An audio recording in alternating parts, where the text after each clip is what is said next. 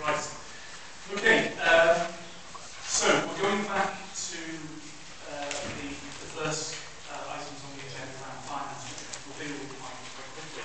The first one is item 3, revenue monitoring 2013-14 month 2. I think the pleasing aspect of this item is that we've got an underspend of 41,000 in month 2, which is really good news. I continue. Yeah, I think so. That is excellent. Clearly, on a more serious point, I know that there's a huge amount of work that the cabinet members are involved in with officers around making sure that the savings that we agreed for this financial year are actually delivered. I think it's important we keep the spotlight on that. I know there's a kind of formal monitoring process going on, so I think that's important. However, I just want to also repeat my previous comment that our budget position has not been helped by the spending review announcement, which Graham, I think we think is still in the region of 13.5 million to 24 million over 3 years. Is that those are the figures? Yeah. Which just made the job that we've got to do that much more difficult. And I just really would really appeal to government. We can I think ask our MPs to help with this to really reconsider the impact this is having.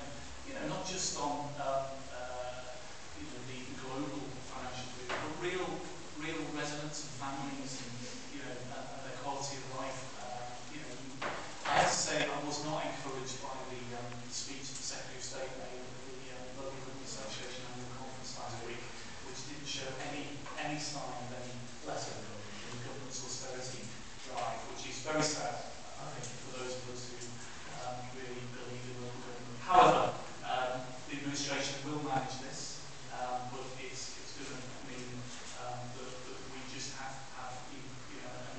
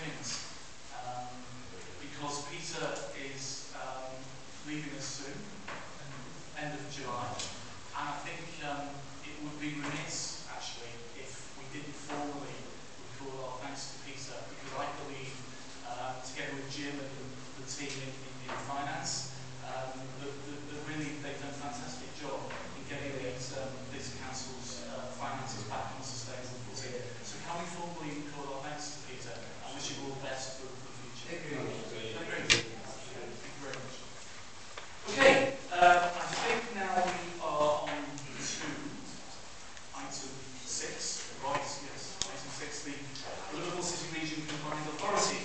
I'll just say a few words about this. Graham, I don't know if you want to add something to it as well. I mean, again, as you see, there's no question in my mind that Wirral and Merseyside is going to get a reasonable slice of the funding that is now being made available for local enterprise partnerships around the kind of growth agenda. The government are very clearly saying that you have to adopt a much more formal governance model. Two models that are being put forward. One is the combined authority, and one is the city region there. I want to make it clear, certainly from this administration's point of view, we don't think that for Wirral, a city region there is appropriate, and I believe that we've won that argument.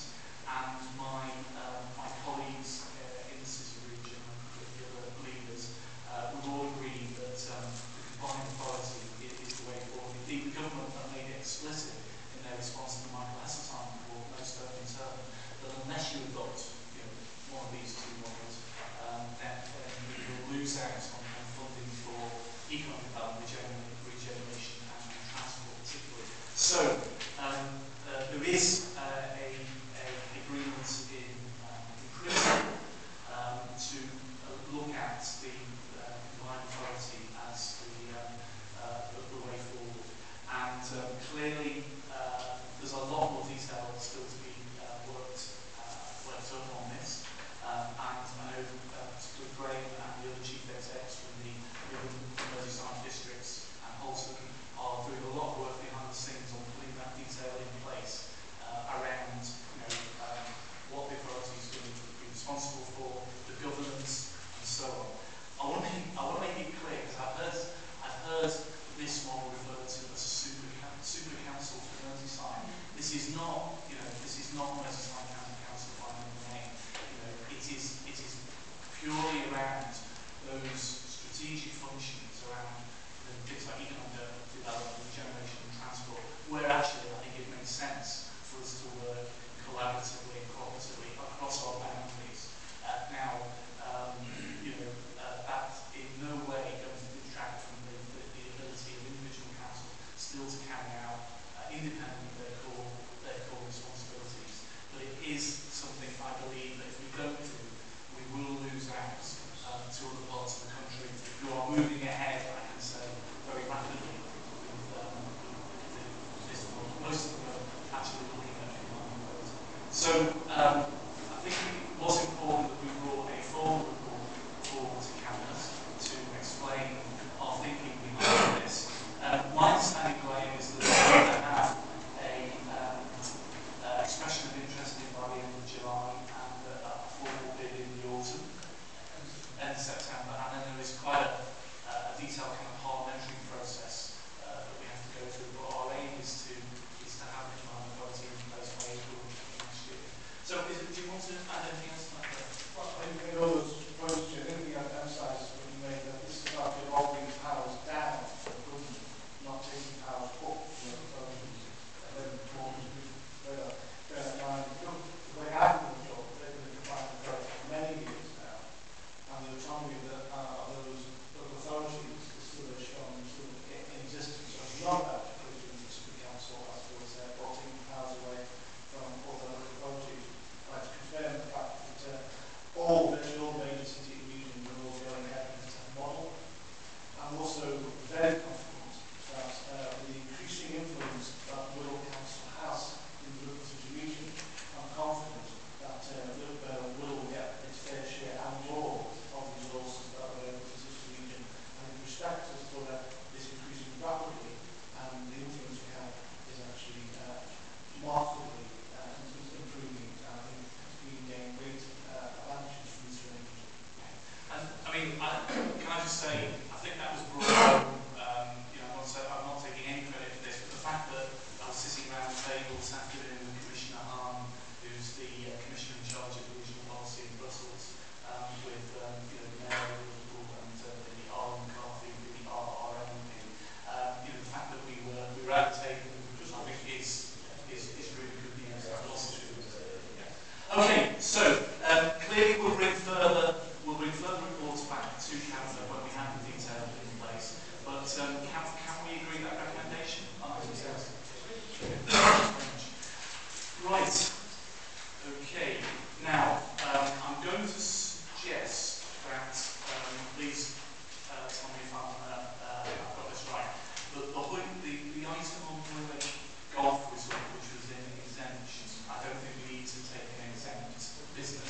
So I think we can take, my advice is that we can take that in public.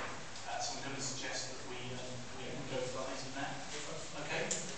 Right, do we, Pat? Yeah. Yeah. Thanks, Chair. This item has been around for a while, I think, since 2004, and it's great to see it really moving at long last. It's an excellent news story, and it's moving with determination and vigour that it deserves in a big way, and we have a steering group as well of experts to take it forward. It's shared up in Wirral on the international map, and it's the potential of attracting huge investment, creation of jobs, and bringing world-renowned companies to our doorstep. We talk about transformational. This is truly transformational in my opinion. It can actually do this. And it's another example, Chair, of what it's functioning twice as a leading local authority. In terms, Chair, of the report itself, members are asked to accept decision taken by the Strategic Director of Regeneration and Environment to accept specialist external legal and technical advice tenders in the sum of £178,823. This is for the Council procuring a development partner for the Wirral Golf Resort using the OJEU, which is the official journal of the European Union competitive dialogue process. In terms of paragraph 2, the background, the golf resort proposal will lead to a number, as I said, of significant benefits for Wirral and include, amongst others, as I said, multi-million pound investment by the private sector in the golf resort proposals in Wirral and West Wirral contribute to the area's regeneration. The golf resort will offer an international standard facility and the opportunity to regularly attract a variety of major golf competitions to the Wirral. The creation of direct and indirect jobs through the supply chain, which will be needed to support the golf resort. Securing of the golf resort well, Chair, has the potential to significantly enhance the image of Wirral as a destination for leisure and business. The resort will increase the attraction of Wirral to the golfing sector and allow Wirral to develop specific golf-related activities, as well as using the golf to generate complementary activities in the borough, which has the potential to increase the number of tourists and increase, of course, visitor spend. The development itself, Chair, will improve the environment and landscape quality of the land in which it is to be built. The current position, as you can see in the report, in paragraph 3, Cabinet has previously agreed in 2008 that due to the complexity of the proposal, the development part should be, as I said, procured using the OJEU competitive dialogue process. As the Council has never used this process, it was therefore identified as a risk, and the only way to successfully manage the issue was to bring in external legal and project management expertise from consultants that had experience of using this EU process. In terms of paragraph 4, the tender evaluations, the commissioning of external legal and technical advice was completed in June 2013. Following detailed assessments, the legal brief was awarded to